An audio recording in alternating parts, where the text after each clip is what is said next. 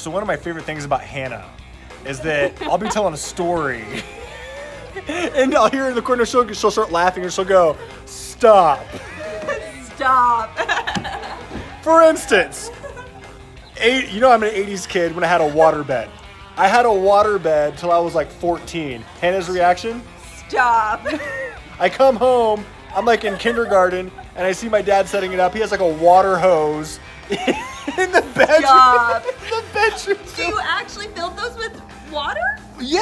Like, I thought they were sealed. I mean, okay, sorry. Real water. I thought they were sealed like you didn't fill it with a hose. Like, Oh. I thought they came just fully. No, Dad had like a water hose. How often did you have to refill it? Yeah, would you have to refill? How often did it refill? Did it leak?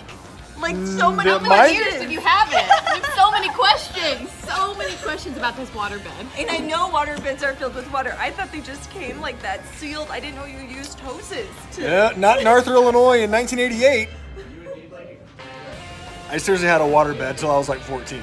Anyway, anytime we have a good story and you know what's funny,